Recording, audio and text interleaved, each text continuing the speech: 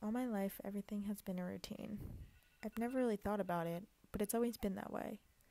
I never minded it, it just kind of always went the same way.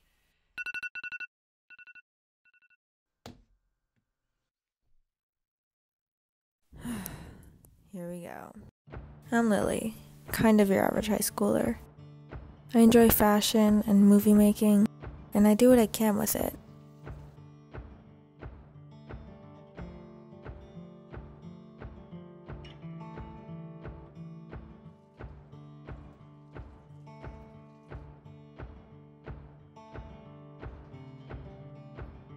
I'll sit at school for 6 hours of the day and poison myself with the amount of coffee that I drink. But it's okay, I have a couple more years till I can regret it. But for the last 11 years of my life, I've been stuck in this constant loop of a routine.